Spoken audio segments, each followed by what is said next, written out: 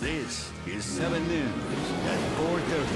All right, off the top here at 4:30, a crook with a gun targeting a South Florida restaurant. Hello again, everybody. He was hungry for crime. Maricela Burgos is live in Hialeah with this crime on camera. Maricela. And here's what police say happened. They say this guy went into that cafeteria. He was in there drinking coffee, then left. And what you're about to see on surveillance video is the reason why police say he's in trouble.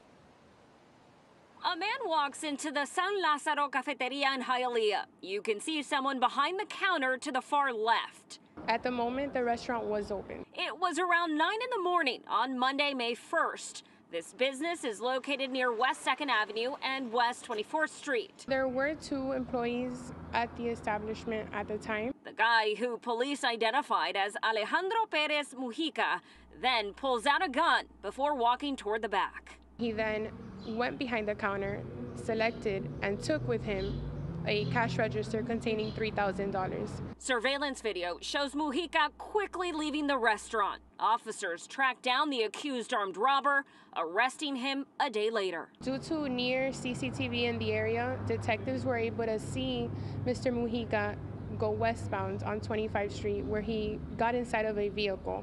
They later located that vehicle where he was occupied in, and at that time they arrested him and took him into custody. Hialeah detectives say, luckily, no one was hurt.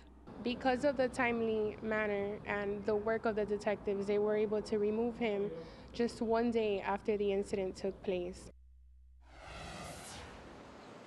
Detectives say when Mujica was first questioned, he said he wasn't a part of this, that he was shopping.